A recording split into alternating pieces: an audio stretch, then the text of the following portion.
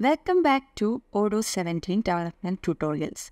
In this video, let's discuss internationalization and language translation in Odoo 17. Odoo is one of the best ERP available with the advanced translation tools.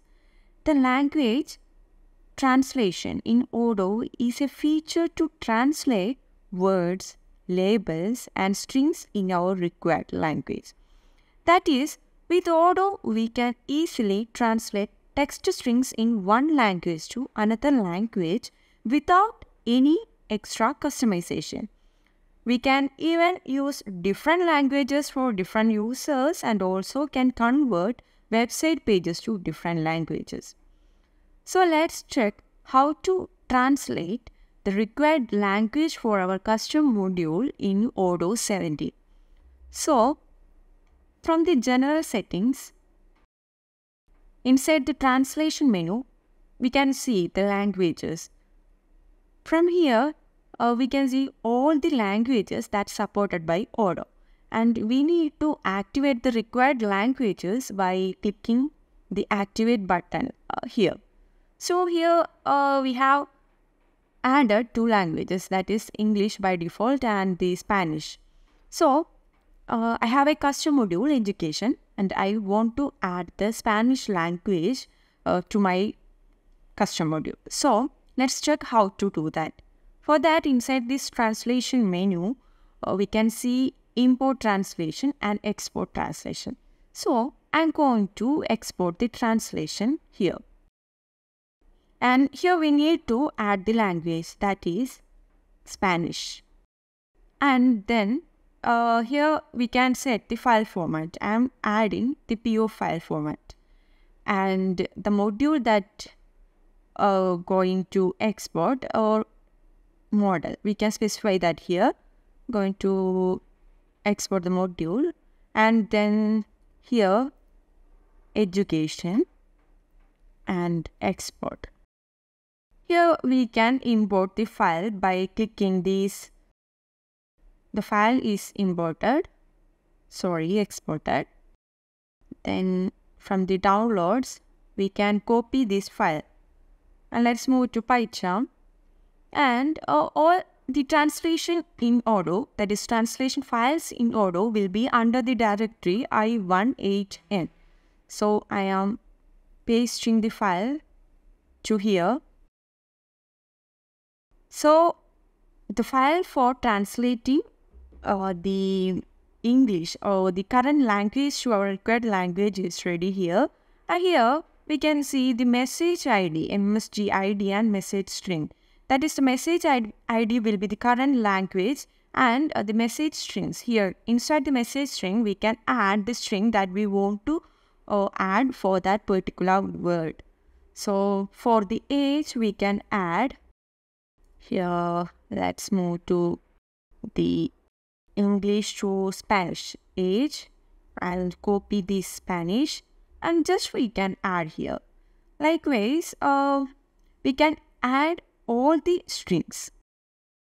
For the education, we can search here. Okay. Copy this, add here. And then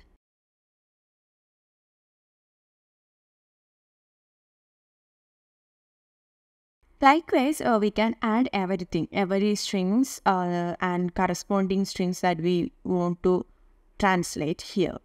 Then just move to the UI, take the apps and upgrade our module, education,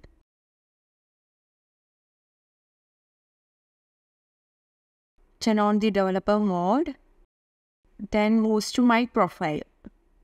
Here in the language, we can change the language to Spanish. Save the record. Yeah, here our language is changed. That is, education is changed here. Also inside, yeah, here this is the email. Age. Age is changed and this is the email. Email is also changed. Likewise, very easily we can add our required languages for the custom module to Odoo. And also there is two features that related to translation. One of them is the translate attribute. That is for the fields we can give an attribute that is translate equal to true. By default it will be, and I will show the change in the UI. I just refresh here and create new record. Here in the name field we can see a button, EN, that is current login language is English. So here if you click the button, okay, I'm giving John. So the string for the field name is John, and when you click here we can see another language, Spanish. So Spanish is the another activated language, or activated language will be listed here. So when you log in, when the language is English, the string should be John, and when the language is Spanish, we can add the Spanish name here. Currently, I'm just giving as Johnson for watching the change. So let's change the language. Now the language is changed to Spanish. Let's move to student. Here the name is also, the string also changed to the Johnson that we added here. So this is one of the feature related to translation. And another one is underscore element that I will show. In Odoo, in many situations, we are using user errors, warnings, etc. So at that time, a string that is arising as a pop-up.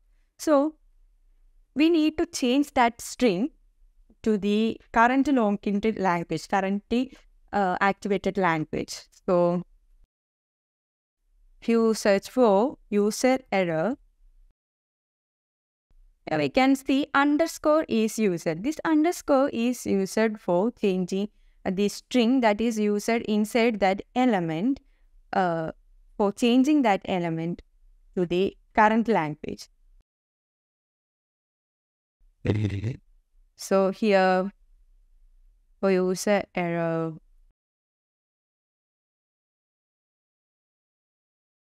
warnings, likewise for wherever we are using strings, that should be also need to change according to the changing of the language. So the underscore element and translate elements are the features of the translation. So the underscore element and translate elements are the features of the translation. This is how to add language translation in Odoo 17. Hope you understood the video. Thank you for watching.